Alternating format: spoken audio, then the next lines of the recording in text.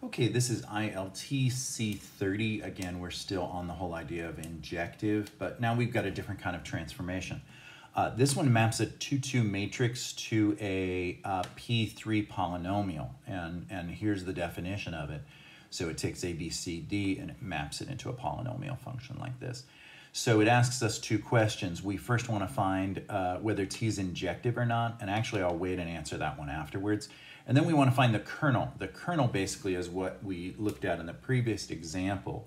The kernel basically looks at the set that comes from producing zeros. So suppose this linear transformation produces a zero polynomial. The question is, what are the limits on A, B, C, and D in order to produce that? Is it 1-to-1? If it is 1-to-1, then it's injective. But if it's not 1-to-1, then it will prove to be non-injective. And we can answer that question by finding the kernel. And then I'll show you a way that we can answer it even quicker. Okay, so in essence, we want to solve this problem right here. So we've got to form a matrix which is equivalent to this guy's transformation. And that's pretty easy to do. It's going to be a 3-row matrix, 1 row for the constant, 1 row for the linear, and 1 row for the quadratic polynomial. So our first row is going to be A plus B equals 0. Our next row is going to be A plus C equals 0. And our third row is going to be A plus D equals 0. So we want to turn that into a matrix. So there's A, B, C, and D, so it's got 4 columns. It's going to be 1, 1, 0, 0, and then 1, 0, 1, 0, and then 1, 0, 0, 1. Again, I'll need to add a row of all zeros in order to do the RF for this. But this basically describes how the coefficients are related to the polynomial that it forms. And in order for this to be a zero polynomial, again, these would all be zeros over here. So we're just looking for the null space of this matrix. And you'll notice that the kernel is strongly related to null space, because if you're looking at the pre-image of producing the zero as a solution, you're very much solving a matrix that gives you 0, which is really what the null set of the matrix is, and that's kind of how the kernel is defined. So when we run this through the RF process, this is what we get. We get 1, 0, 0, 1. We get 0, 1, 0, negative 1. We get 0, 0, 1, negative 1, and all zeros. So that means we've got 3 pivot rows, R equals 3, but N equals 4. We've got basically fixed solution D on 1, 2, and 3. And our free row is 4.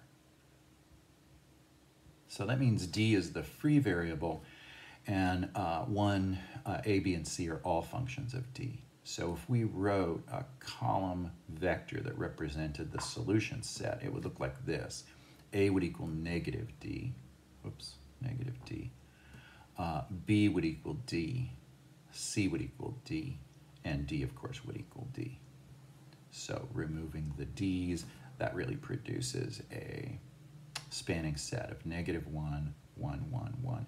Now let's not forget what the input of this looked like, right? A, B, C, and D were actually in a matrix, so I've drawn this as a column vector, but it really isn't. My T to the minus 1 of 0 is really the spanning set of this. So it's negative 1, 1, 1, 1, and let's make that a set, and then let's span it. And that's also equal to the kernel of T. And of course, because this is a spanning set, it has way more than one way to get here, and because of that, it's non-injective. But we could have told that at the beginning, and here's the reason why. Remember, the input for these functions, T is considered U, and the output is V. And there's a theorem that says the dimension, dim, of U has to be greater than or equal, oh, excuse me, I got that backwards, less than or equal to the dim of V. And of course, we can see that the dimension here is 4 and the dimension here is 3. And when that's the case, if this does not hold true, then it is non-injective. Otherwise, not injective.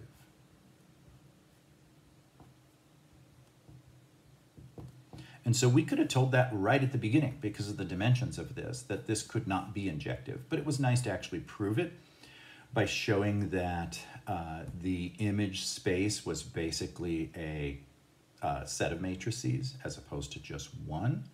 And that set, of course, is the kernel. So they kind of led us to this a little bit. We could have told it was injective at the beginning, but we can also tell it's injective by looking at the nature of the kernel. And that's it.